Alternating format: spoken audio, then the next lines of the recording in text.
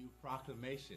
What wise men, great men, medical men, professional people have not been able to do, God will do it. All those things that are forgotten, you've forgotten strength, you've forgotten power, you've forgotten revelation. Everything you said, I had a dream long ago, and I thought, this is what I will do. I've forgotten now. Your forgotten vision will come up again. Passion will come up again. Revelation will come up again. New life will come up again in your life in Jesus' name. Only Christ Jesus has the power this new year. An unforgettable encounter beckons. We are connecting to the God of wonders this new year for salvation and deliverance. Welcome GCK to Asaba, Delta State, Nigeria, January 26th to 31st, 2023. 1600 hours GMT daily and global Sunday worship at 0700 hours GMT. Also featuring ministers and professionals conference with Impact Academy for youth, young adults and young professionals. It's a new year of wonders this 2023. From the Niger Delta, the oil of anointing will be transported by satellite and all our social media links to over 150 countries of the world. Join the teeming GCK audience as the man appointed by God, the convener of GCK, Pastor Dr. W.F. Kumuyi, connects the world to an unforgettable encounter with the God of wonders. Glorious music ministrations by choirs from nations across the world, with guest music ministration by Jonathan Lee. Darkness gone. Premature death cancelled.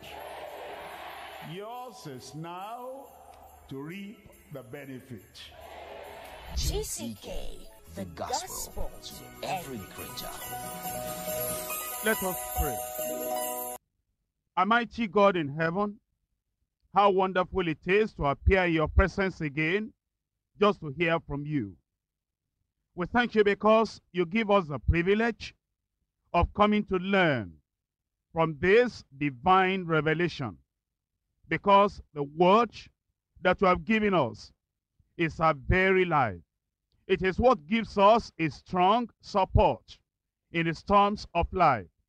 It is what gives us the hope of living with you eternally, because we know the conditions you have set in the word. And we thank you because it is a thing that brings light in our pathway, in the dark or in the darkness of the world. Lord, we're looking up to you, that today your word will search our heart, discover our hearts, and bring us back so that we can live a life that is pleasing to you, even from now on, in Jesus' name. Open our understanding. Help us to see exactly what you have reserved for us in your word, that we may live a life to the full, according to the provision of Calvary through Christ. Be with us, O Lord, enlighten us today. Lead us in the right direction, and grant us the heart, the desire to follow through and follow you to the end. In Jesus' name we pray. Today we're resuming our studies of the epistle to the Colossians. If you have been following through since last year, you will see that we have covered a lot of ground in chapters 1 and 2. As we resume our studies on Colossians today, we're looking at chapter 3 of Colossians, verses 1 through to 4. And we're looking at the risen life. The risen life. In the Bible, we have the life of man portrayed. We also have the life of the Christian portrayed. The life of the Christian is pictured or portrayed in various ways. There are ways in which the New Testament speaks about the life of the believer, and every aspect of the life of the believer is taken up in one portrayal or in one picture or the other. Today, we're looking at the Christian life as a life that is risen with Christ. A life that is seated in heavenly places with Christ. A life that is so identified with the resurrected life, the risen life of Christ. A life that thinks on the things above, seeks the things above, and is hidden with Christ in God. A life that is concentrated or preoccupied with the coming of the Lord and preparation for the coming of the Lord. Let's look at these 4 verses. Colossians chapter 3 from verse 1. If ye then be risen with Christ, seek those things which are above, where Christ sitteth on the right hand of God. Set your affection on things above, not on things on the earth. For ye are dead, and your life is hid with Christ in God. When Christ, who is our life, shall appear, then shall ye also appear with him in glory. Here we're told about the life of the one who has risen with Christ. The life of the one who has got a change that is equivalent to a resurrection kind of life. It says, if ye then be risen with Christ. The word if, the Greek authorities tell us, could have been translated since. That is, it is a matter of fact that the believer has become identified with Christ in death, in burial, and now in resurrection. And literally it is saying, since ye then have been risen with Christ. On the basis of that fact of a resurrection with Christ, seek the things which are above, where Christ sitteth on the right hand of God. It is saying here, instead of thinking that you are earthly and therefore worldly, and you are standing on the earth or sitting on the earth, and then having all your thoughts, all your plans, all your life concentrated on the things on earth where men dwell, where the things of the world are, where the system of the world or the civilization of the world is a major preoccupation of many minds, instead of you, heart and feet and hands and body and plan, all earthly and worldly. It says, have a change and seek the things that are above, where Christ is seated on the right hand of God. You know that man was made from the dust of the earth. Man's original life came from the breath, the life, and the Spirit of God. But then man fell when sin came in. Since the time of the fall, man's natural tendency is to go back to the dust of the earth. Man's natural tendency is to seek earthly things, mundane things. There is always a strong pull downward for man. And man seeks not God, not heavenly things, but the depraved man, the unregenerate man, the carnal man, the earthly worldly man will seek the things of the world. His thoughts are not the thoughts of the things of God. In Psalm 10, verse 4, the wicked, through the pride of his countenance, will not seek after God. God is not in all his thoughts. That shows the thought or the life of the carnal man, of the wicked man, of the unregenerate man, of the unsaved man. Is not centering his thoughts on things above, but on things below. In Philippians chapter 2. Philippians chapter 2, verse 21. For all seek their own, not the things which are Jesus Christ's. Again, these are people that would even say they had some understanding of the gospel. But then the depravity of the human heart still takes the better part of their lives. And Paul the apostle said of them, they were seeking their own. They were not seeking things above. They were not seeking for the glory of God. They were not seeking for the pleasure and the will of God, but the things that belonged unto them. They were just like the natural men in the world, natural men who have never been born again. Matthew chapter 6, verse 32. For after all these things, the Gentiles seek. So then we understand that there are people in this world that will not seek after God, but will seek after earthly things. Their desires are not the desires after the things above, things of God, things in heaven. There might even be people that have come into the church. Maybe they say they are born again, but then they are not living according to the privilege of the new life, the risen life, the resurrected life. What do they seek? They still seek things on earth. Let me show you an example. In Numbers chapter 16, verse 10. And he hath brought thee near to him, and all thy brethren, the sons of Levi, with thee, and seek ye the priesthood also. You see, these people, they had been taken away from Egypt, and they would say that they had been redeemed. They would say that they were an inheritance of the Lord. They belonged unto the Lord. But then the selfish thing that the depravity of the heart brings out was still there. And Moses told them, are you seeking the priesthood also? There are many people that could be in the church, and instead of seeking for the glory of God, they still seek after the priesthood. They would say, I want to be this, I want to be that, and they will do everything to be what they want to be, apart from the will of God and the mind of God. Let me ask you the question that was asked in Genesis chapter 37.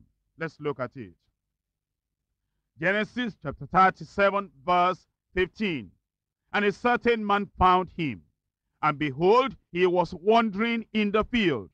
And the man asked him, saying, what seekest thou? We can ask everyone this kind of question. What seekest thou? Here we are in the world, and many people are just wandering about in the field of the world. Jesus' parables, the field is the world. And many people are just wandering about, roaming about. They're looking for things. Many things they're looking for. Some are looking for pleasure. Some are seeking for fame. Some are seeking for money. Some seeking for fashion. Some are preoccupied with the worldly system. And we can easily ask everyone, saying, what seekest thou? If you have not been seeking aright, the Lord is calling you that you will seek as Christ sought. You will seek exactly what Christ was seeking for when he was here in the world. You see, if we have met the Lord, our lives will change. Our hearts will change. Everything about us will change. Our ambitions and desires also will change. And you'll become identified with Christ, and you will seek what is sought for. John chapter 5. John chapter 5. Verse 30. I can of mine own self do nothing. As I hear, I judge. And my judgment is just.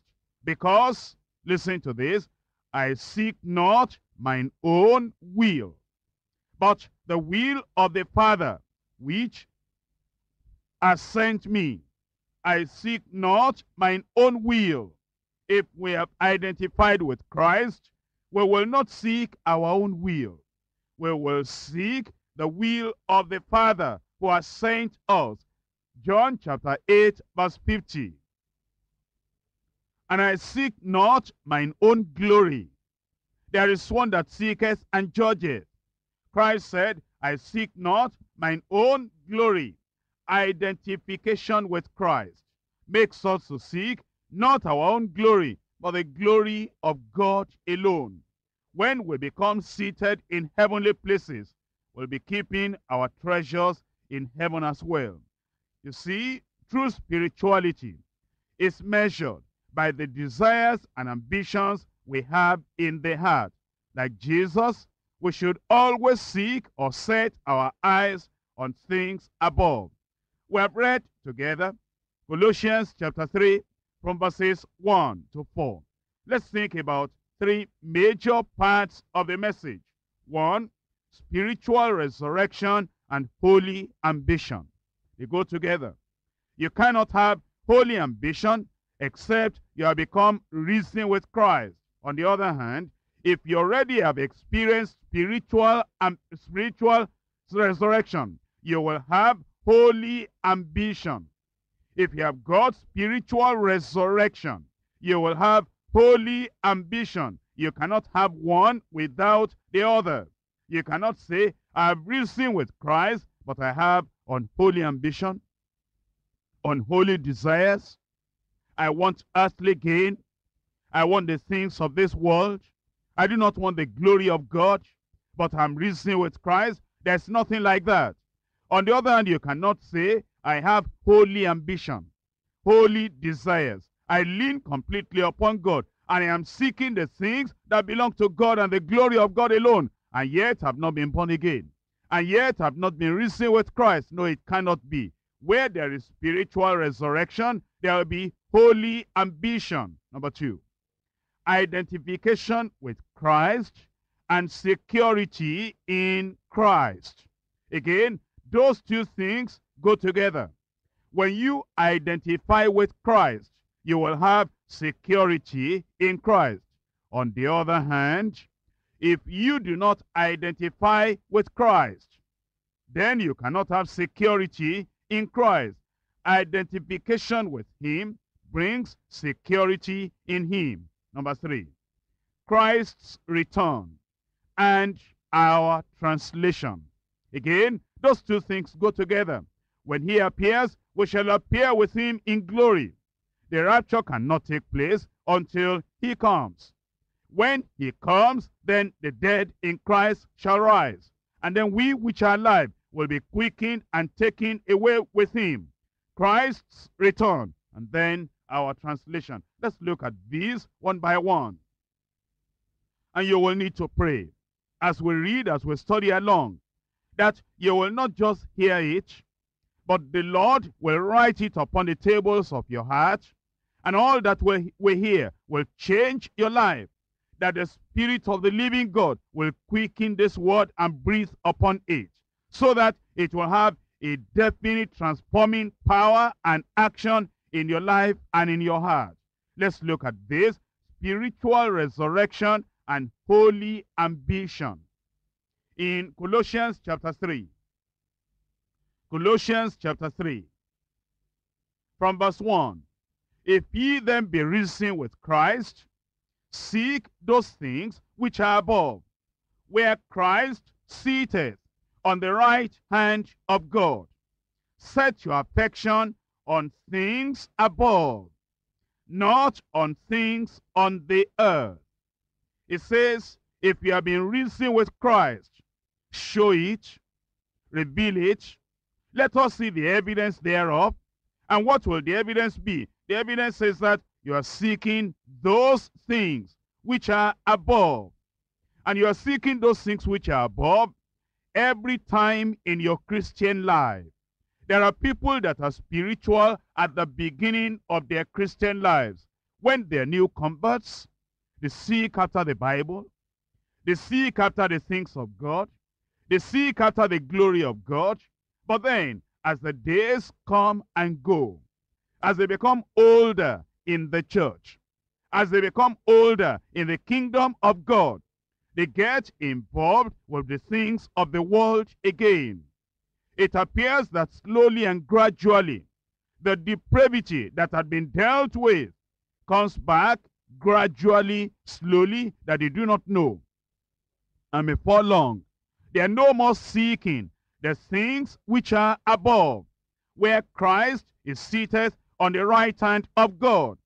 They are gradually seeking the things on earth. It may be at the time of politics, they're seeking after position in the political system of the world. It may be because of the economy, they are preoccupied with having more money, more of the things of this world, and every waking thought will be upon the things of this world. But the Lord is calling us back. He's saying, since you have been risen with Christ, and if in truth you are risen with Christ, seek those things, not things below, things above, where Christ sitteth on the right hand of God. Set your affection on things above. Set your thoughts on things above. Your desires on things above, not on the things on the earth. Why? Because the things of this world are temporary. They are passing away. But the things above are the things that are permanent.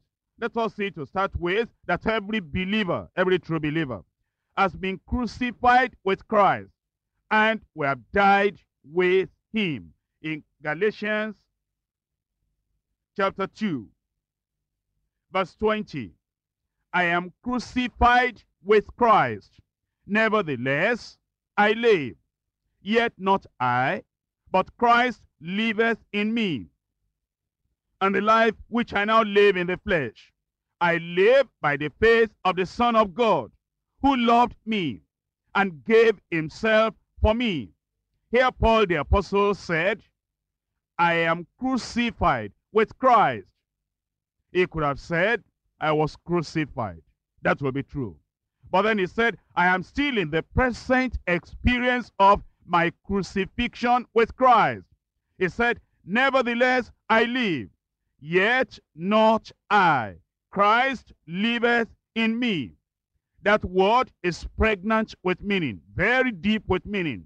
Yet not I. Christ liveth in me. And we can say this, listen. Anyone that Christ is living in will not be preoccupied with the things of this world. He will not be entangled with the affairs of this world. He will not love the world, neither will he love the things that are in the world. He will not set his affections on things below. He will set his affections on things above. I am crucified with Christ. Nevertheless, I live. Yet not I, but Christ liveth in me. Galatians chapter 6, verse 14. But God forbid that I should glory, save in the cross of our Lord Jesus Christ, by whom the world is crucified unto me, and I unto the world.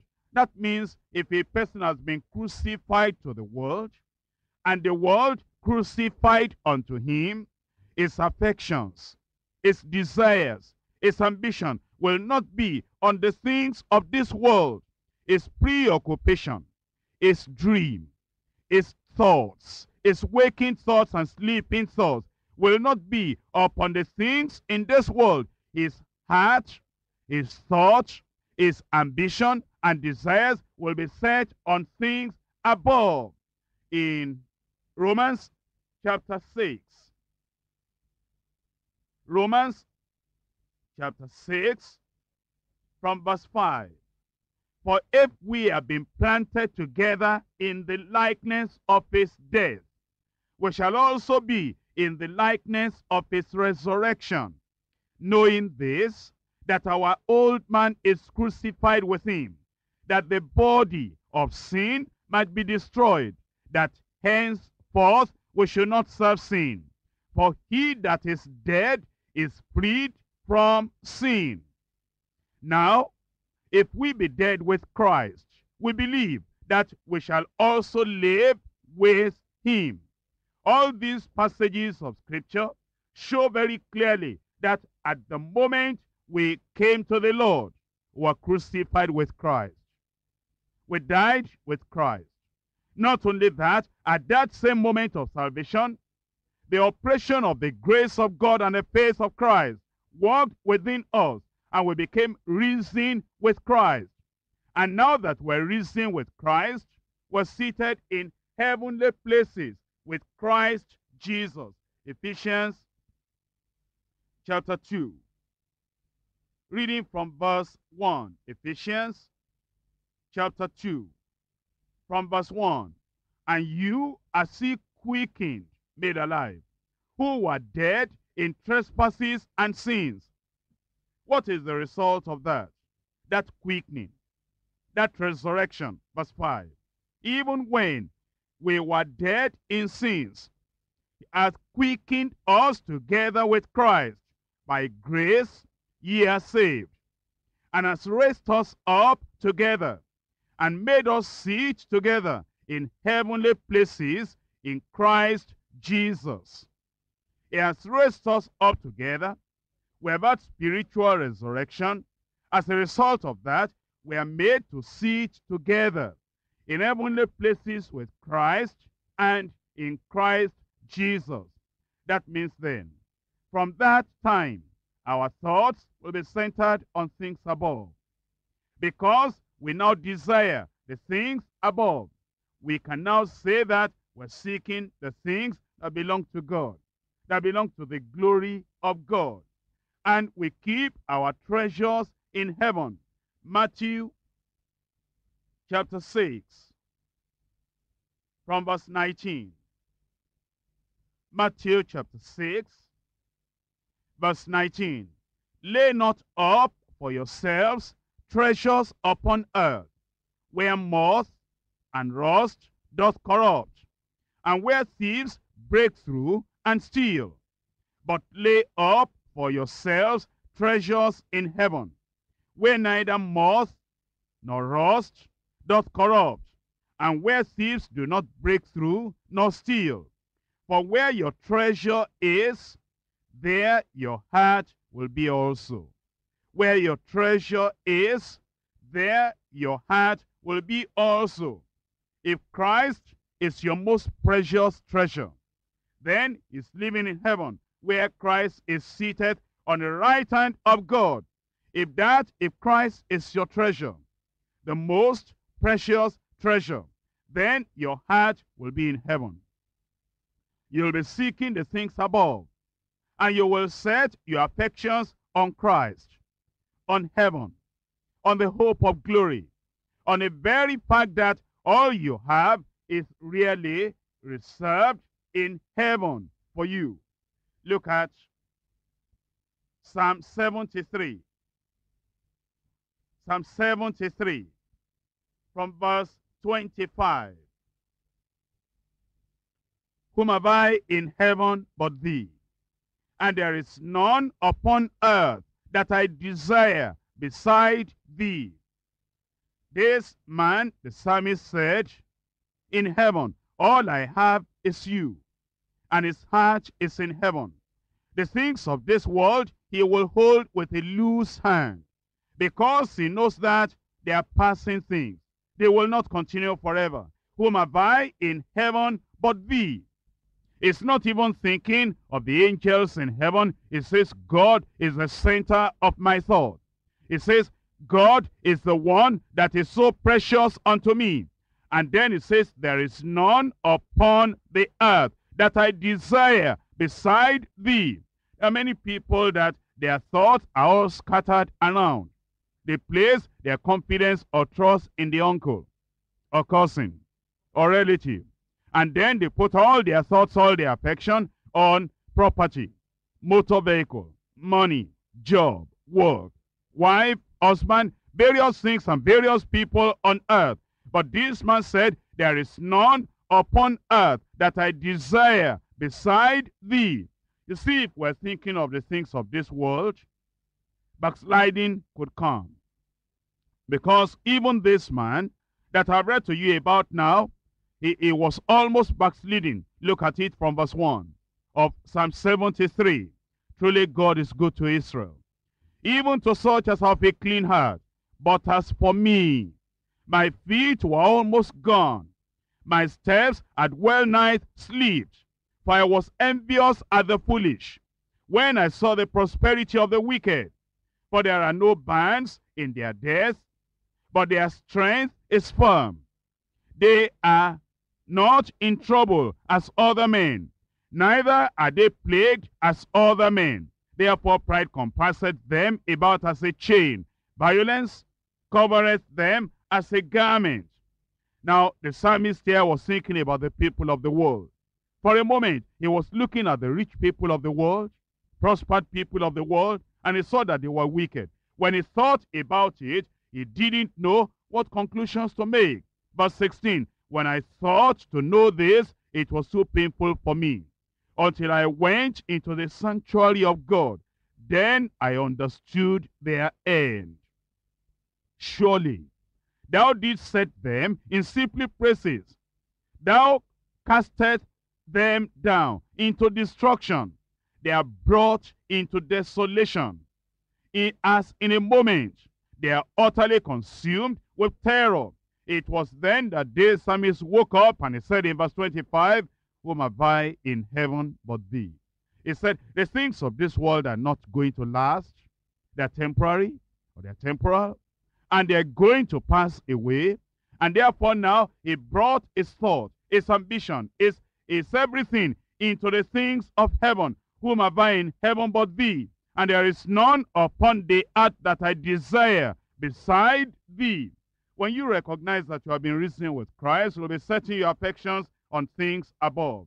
In 2 Corinthians chapter 4, verse 18, while we look not on things which are seen, but at the things which are not seen. For the things which are seen are temporal, and the things which are not seen are eternal. If you are a believer and you are setting your affections on things which are seen, houses, money, property, gadgets in the house, property this way and that way, great job, good job, and the things that people of the world can acquire and amass, fame, popularity, a great name in the world, and even some streets being named after you, and your name coming out in this area and this area. If that is what you are looking at, everything will soon pass away. After all, 70 years in the sight of the Lord is a very short time. But the apostle said, we look not at the things which are seen. On the other hand, even our afflictions, even our troubles, even our poverty, even our hunger, even our faint-heartedness, let us not look at all these persecutions and all these problems. We look not at the things which are seen.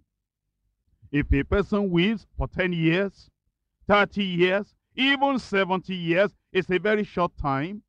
All these things will pass away, the good things and the bad things, the tears and the joys. Everything will pass away. Let us keep on looking at the things which are not seen. For the things which are seen are temporal. Your tears which are seen, they are temporal. And your joys and happiness, on the other hand, which are seen, they are temporal. Your poverty, which people can see and they be pitying you, they are temporal. Your prosperity also, on the other hand, which are seen, are temporal. Your lack of popularity and fame, people saying they don't even know your name, all that is temporal. On the other hand, popularity and fame and authority in the world, all these things are temporal. The things which are not seen, they are eternal. Therefore, that's why we should realize our citizenship is in heaven. Our desires now should be different from the desires of the old life. Having eternal life and living in the presence of God will keep our affections heavenward. And we'll seek God. We will seek the kingdom of God and His righteousness. We will seek the heavenly country. We will seek things above. We will seek the welfare of God's people. We will seek God's presence.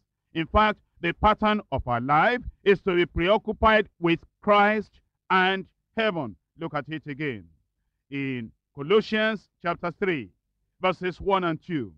If ye then be risen with Christ, if ye have tasted of the resurrection power of Christ, seek those things which are above, where Christ sitteth on the right hand of God. Set your affections on things above. Let me just bring in this. If you are always watching television I don't know, you will set your affections on things above. You know why?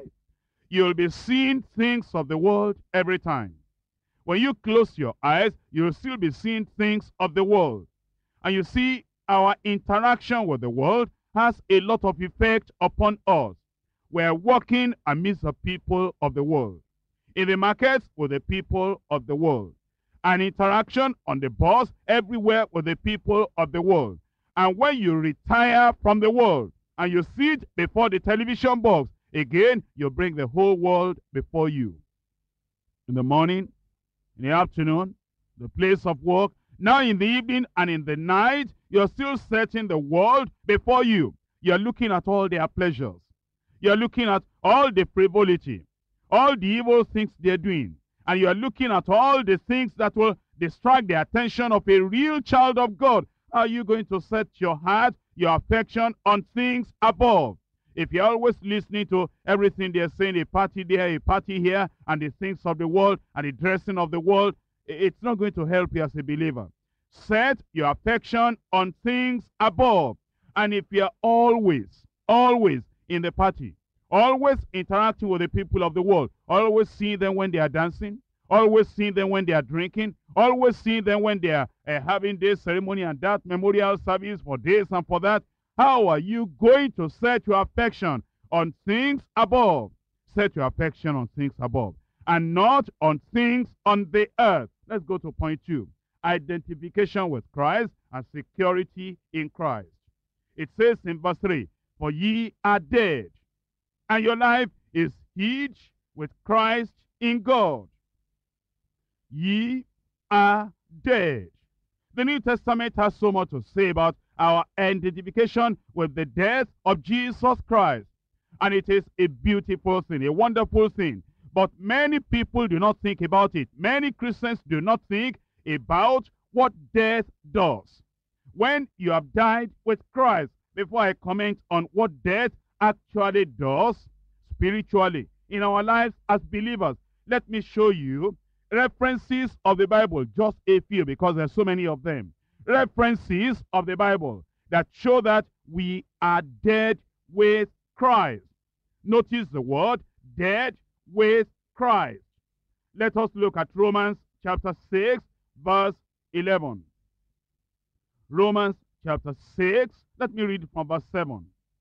For he that is dead is freed from sin. Verse 8. Now, if ye be dead with Christ, we believe that we shall also live with him. Verse 11. Likewise, reckon ye also yourselves to be dead indeed unto sin, but alive unto God through Jesus Christ our Lord. The first point I need to make you understand is that when you are dead, or when a person is dead, dead in the natural, dead in the physical, death brings a change of state. The state of the living person is different from the state of the dead person. A change of status. When somebody has died, the status will change, any way you think about it. A change of standing. Where that person has been in society, his place will be vacant. A change of authority. Where he had authority before, death will bring a change. Now, think about it spiritually. We have died with Christ, and we ought to always be reckoning ourselves dead with Christ, dead unto sin. That death brings a change of state. You are no more in the state of the unregenerate because you have died. You have died with Christ. A change of status. In the kingdom of God, you now have a different status, a higher status, because you are passed on to a new kingdom. A change of standing, a change of authority. You know, enemies don't have authority and power over a dead person anymore. What can you do to a dead person? You can hate him. You may still be retaining enmity against him. You may even abuse him. You can even brag and threaten. What can your threats do against a dead man? The same thing. Death translates us into another society. You know, when a person has died, he goes into another society. It's no more here. Even though you may be seeing his dead body here, yet it's now in another society. Do you know, when we die with Christ, we're no more here, really. We're no more here, really. Our thoughts, our desires, our ambitions, and even the people of the world or Satan, they don't have any kind of authority over us anymore, because death translates us into another kingdom, another dominion, another realm. Death frees us from the power and the plan of man, and from the power and plan of Satan. And death brings us under God's decision and sentence. It is only what God says now that will take effect in our lives, because we have died with Christ. Dying with Christ identifies us with Christ in the sight of God. We are dead to sin, and we now live in righteousness by the power of the risen Christ. Let's look at Galatians chapter 6 again, verse 14. Galatians chapter 6, verse 14. But God forbid that I should glory, save in the cross of our Lord Jesus Christ, by whom the world is crucified unto me, and I unto the world. You see, when you have died, the world does not have the attraction that it had before, does not have it again upon your life, because you are crucified to the world, and the world is crucified unto you. 2 Timothy chapter 2. 2 Timothy chapter 2, verse 11. 2 Timothy chapter 2, verse 12. Verse 11. It is a faithful saying, for if we be dead with him, we shall also live with him.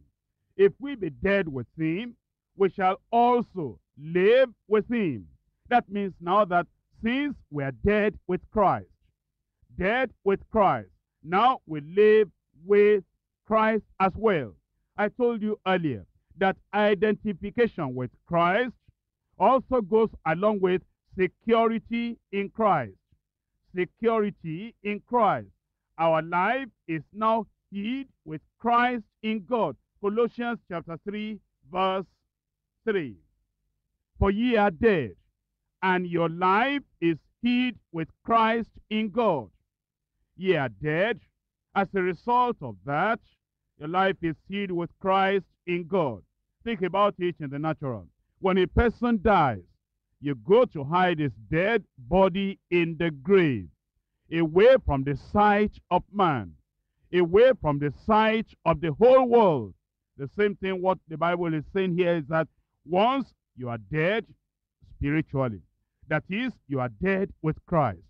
You identify with the death of Christ. Now your life is hid with Christ in God. Hidden away from Satan, hidden away from all human enemies, hidden away from demons, hidden away from the world. And the eternal life God has given you is secured because you are secured in Christ. When we talk about being hidden with the Lord, let's look at Psalm 91, verses 1 and 2. He that dwelleth in the secret place of the Most High shall abide under the shadow of the Almighty. I will say of the Lord, He is my refuge and my fortress, my God, in him will I trust.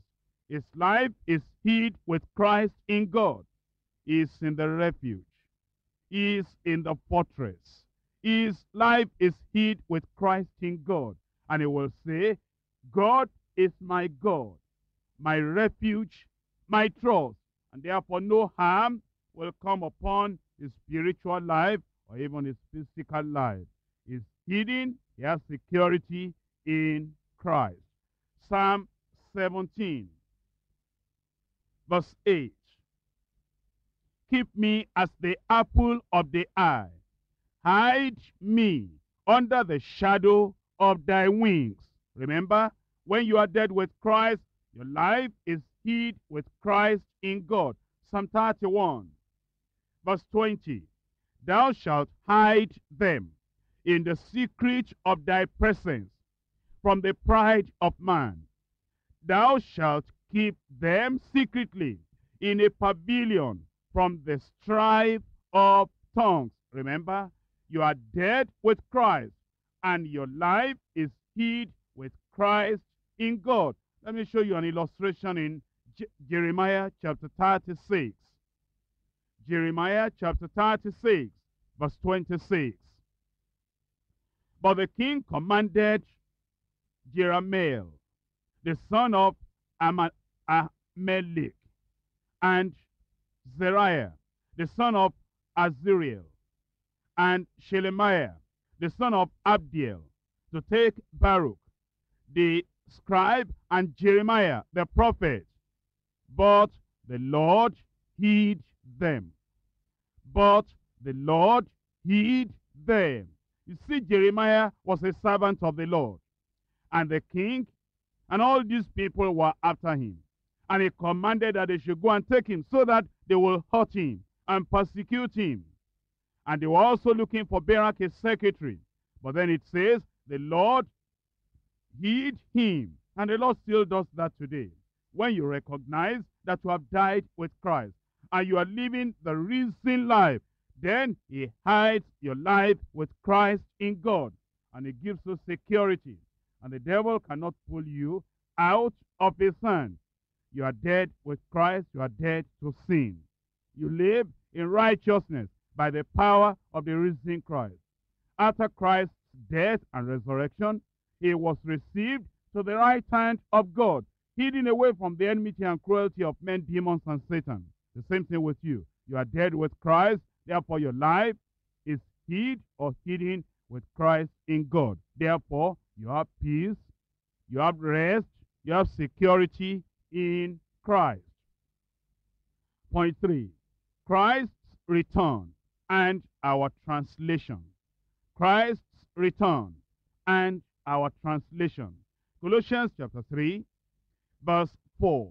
When Christ, who is our life, shall appear, then shall ye also appear with him in glory. On the one hand, it talks about the appearance of Christ. That means the second coming of Christ, when Christ will appear. And it talks about also our translation, our appearing also with him in glory. The Bible talks about the second coming of Christ in so many passages. Christ himself spoke of his second coming with clarity and certainty. The angels spoke about it as a fact already settled in heaven. The apostles always proclaimed Christ's second coming with unshakable assurance of those who knew that God cannot lie. Of a truth, Christ shall appear. In 1 Timothy